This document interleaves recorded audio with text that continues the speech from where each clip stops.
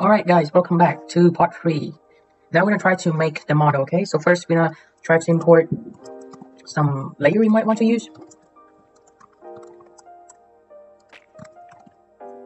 So we import sequential model, layers, we import dense and dropout, flatten, reshape. We also import maybe the max drawing, yeah, maybe path swing too. Right. So as I say, in order to not trying to replicate the actual darknet architecture, we're gonna use a way more simpler feature extractors. Is that we're gonna use a pre-trained model, okay? So we're gonna use in here. We're gonna use the ResNet 50, TF KRES applications ResNet 50, ResNet 50. So include top. We don't want to include the top, so do false. Weight we do ImageNet. Input shape it is image shape, image size, and by 3. There is something wrong with that. Oh, we forgot the comma. Okay, so the reason why I make it the top, actually we do feature extractors, I think, is that if any of you want to fine tune them, you guys can do false in here. And we only need to train the last layer, okay? So now is the official model equals sequential. Model.add features extractors, and we might want to reduce the image a little bit so that it's less complicated to calculate. And oh, I forgot to add the batch normalization. So I add some batch I add batch normalization so that it might converting faster, and it might reduce like the range of the output. It's not gonna be like millions. Yeah, of value. So never mind. Okay, so we have a flatten. We flatten them after got the features. Then we add the dense layer. 124. One more dense, I think. Should be good. This one should be good. Yeah, so basically I'm not trying to replicate the YOLO architectures, but I would try to show the YOLO loss, okay? So this is just a really simple network that makes it easier to understand. Because the core of this, I think, is the YOLO loss and the way they splitting the image into the grids and trying to predicting the object inside the grid. So I'm not trying to replicate the darknet architecture spins that I do a different thing, okay? So for this one, we do activation, equal leaky value. We also add some dropout, so that it might not overfit. All right, and the last batch normalization in here. Yep. Okay, now is our head, okay? Model add. Now we're gonna do dense, grid size times box size times 5 less than class. So this is a total nodes we need, and then we're gonna try to reshape them into the grid. Okay, there's 7 by 7 by, which is grid size by box size times 5 less than class. Yeah, so that's why. Yeah, okay, yeah, easy enough. Add the dense, and we reshape them like what we want. Okay, and model and YOLO. So this is something I make it different, but let me first try to summarize the model first. Oh no, leaky value, that's weird. Leaky red, oh my bad. TF KRES application speed, so you have no. Oh my god, sorry guys. Alright, it should work right now. And what I mean by YOLO activation is that, so in here, it's all using linear activation function. So it's gonna range from minus infinity to infinity value, which is for me, I think it takes longer to converge and it's not that good. So what we want to do in here is that we're gonna have a custom layer that convert X, Y, W, and H into a range of 0 and 1, or maybe we don't need that. The only thing is that we're gonna convert the last two, class probability, into a softmax function. Okay, like a softmax outputs. So it's better. So like it's better in predicting the classes that its grid is belong to. Okay, but that's better. And yeah, so let's try and make that. And one more optional thing we can try to do is like we can also converting the X, Y, W, and H into a sigmoid function, so that it might have a better output. Oh, sorry. call self input. So the classes is TF. We're gonna apply the softmax to the inputs. Okay, x is gonna be -1, the last axis. Then order the remaining. How can I say this? Maybe I'm gonna say coordinate. I think equal to inputs to 5. Okay, and then return TF concat order and coordinates axis equal -1. And yeah, I mean we can do this to make it a little bit better in the output, because the x, y, w, and h is all in 0 and 1 range, so we can do this. Okay. Yeah. All right. Sorry. So coordinate it and classes. Cool. Summarize it one more time. And that is our architectures. Yep. So we don't want to train the ResNet because already trained it. We're gonna need to train the remaining parameters. Okay. Now let's go to the YOLO loss. YOLO loss. Okay, let's make a YOLO loss. We're gonna have Y true and Y bred predictions. We're gonna have 3 different loss: the coordination loss, and the confidence loss, and the class loss. We're also gonna make a different function for each of them.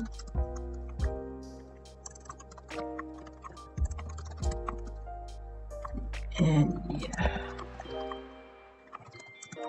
Okay.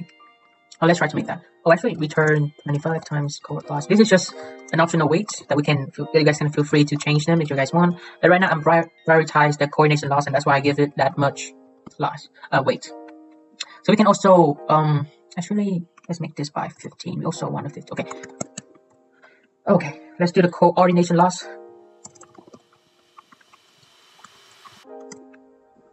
All right. So first, we're gonna need to find if it exists an object in the grid. So exists object equal TF expand dims Y true. So it's at 4, right? 4. Yeah, so 0, 1, 0, 1, 2, 3, and 4. Yeah, okay. Great. And the XY prediction is gonna be equal to exist objects times the Y bred. 0 to 2. Same thing, but this time is XY true. Alright, and Y true. 0 to 2, yeah. And W and width and height prediction, we're gonna do the same thing. It's just this time we do WH. And we do from 2 to 4. The true equals this objects times Y true. 2 to 4. Great, now we're gonna do the MS, the mean squared error, the squared error, right? For this one, we can do the mean square errors or maybe the square errors. It's up to you, but I'll try to use the mean square error, okay?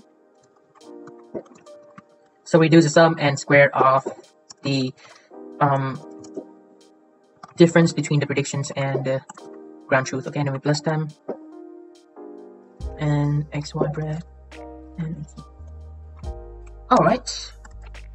And then we return the coordination loss. So this is something optional, okay? We can divide them by count the non-zero value.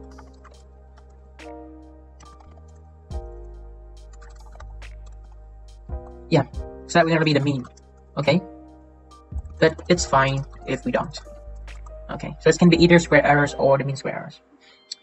But yeah, I think I would pretty prefer this over the square errors alone, because it gives me a better indicator of whether it's actually decreasing or not, you know? Alright, let's go to the class loss. Oh, actually, let's do the confidence loss first, okay? Confidence loss equal of Y true and Y bred. So same thing now, we're gonna copy this, paste it in here. Confidence loss equal to TF reduce sum, we do the same thing, TF.max, where we minus assist objects times Y true, 4 to 5, which is 4. It's just I use this so that we don't need to expand the last dimension anymore. Y bred, 4 to 5. Yep.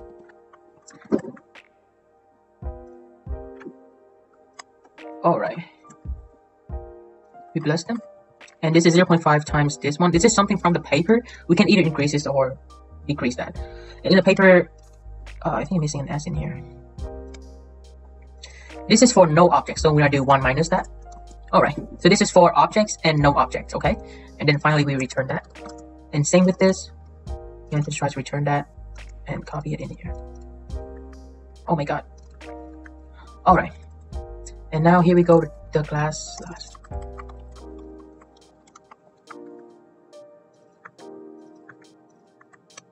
And now we have the assist. And the class loss is pretty simple. Class loss equal to f reduce sum, tf math square, assist object, times the difference between the y true and the y prediction, okay? And remember, the order when we take the difference is not that important because we're doing the square. So either it's negative or positive, it's all square up. So yeah, no negative over here. So feel free to do so, okay? Right. Let's keep going. Here, return the class loss divided by tf.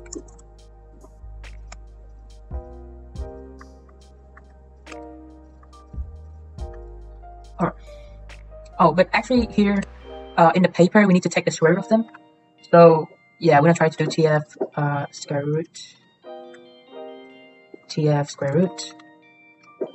So as we can see, so in case if we use sigmoid, it's all 0 and 1, and if we take the square root, it's totally fine. But if we're not using the sigmoid, we can use linear or something. The value gonna be, if it's linear, it's gonna range from -infinity to infinity, right?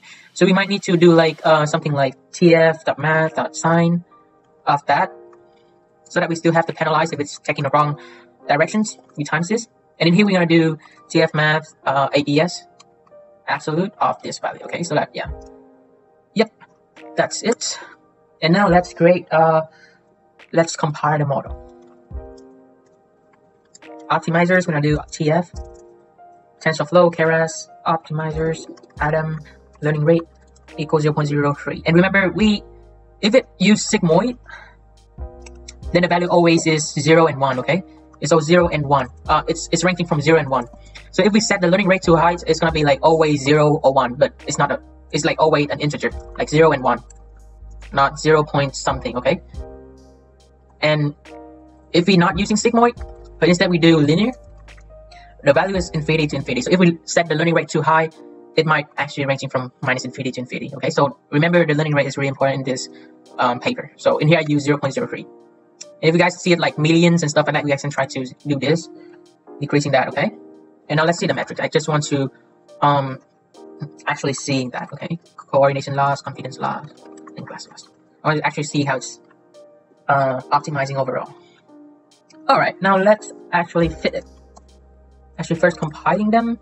Alright, it's working well. And model fit x equal training dataset. Validation data equal validation dataset. Epoch, let's do for 300 epochs. Workers, say, and I only want to do validation every 5 epochs, okay? Alright, that's it. Well, it's already fine. Oh, I think it's a different thing. Training data generate, okay, cool.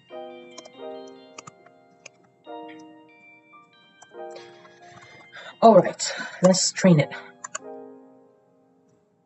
Okay, now let's get it trained, okay?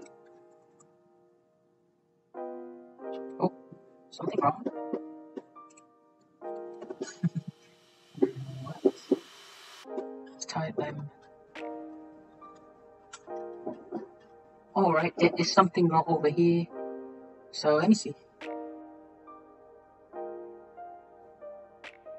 Oh, wait. The land. My bad. It's really my bad. Yep. I will ask type int. Okay. That makes sense.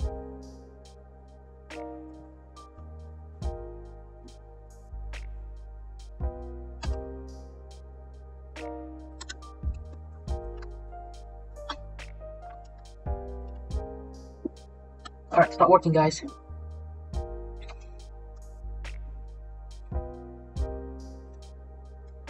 Oh my god, what now?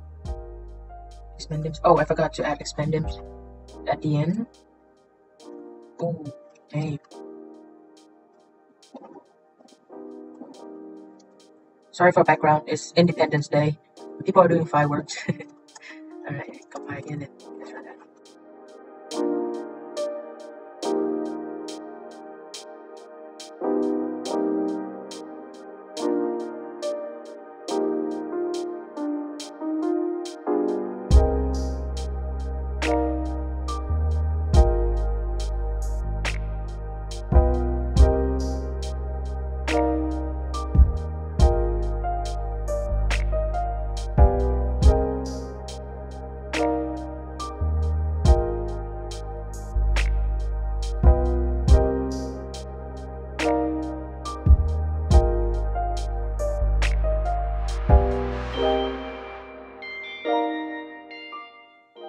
Okay, so after train, now we're gonna try to test it, okay? Right now we test 10 images, and this is our file, so we're gonna do it right over here, we resize them, and then normalize it, and just put it into our function with grade above. Oh, and something we need to check is like this test print has been changed. So this time I make it CV over here, so that I can show multiple images, and in order to, show it, we can't just do anything. We can just input any key on our keyboard, and it's like, it's gonna move into a next image, okay? Now let's see that. Alright, this is 300 and something, this is not good. This is a cat, that is good. This is a dog, that is good, and this is a dog. And yeah, as I said, it's just the first version, which is not implemented the anchor boxes and stuff like that, so it might not be good at detecting pictures in different scales. Yep, so one way we can do this, we're giving it more data, we might try to do the data augmentation. Yeah, this is not better. Yeah, we can try to do the data augmentation, or maybe change the model architectures. Oh, this is a dog, that's good, a dog, a dog, a dog, a dog. Oh, this is a dog.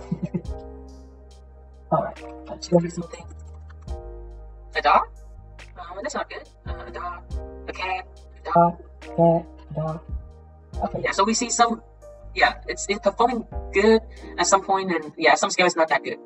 And you see the validation is not that good, and the loss is going well. So one way we can try to do is, changing the architectures again. Testing different things, adding more data, because we only use 1,500 for training in total. But yeah, I would say that's it for this video. Thank you a lot for watching, and please leave a like, a comment, and please subscribe to my channel. It's my first video, so just giving me some feedback so I can maybe improve it next time, okay? Thank you a lot, and I'll see you guys next time.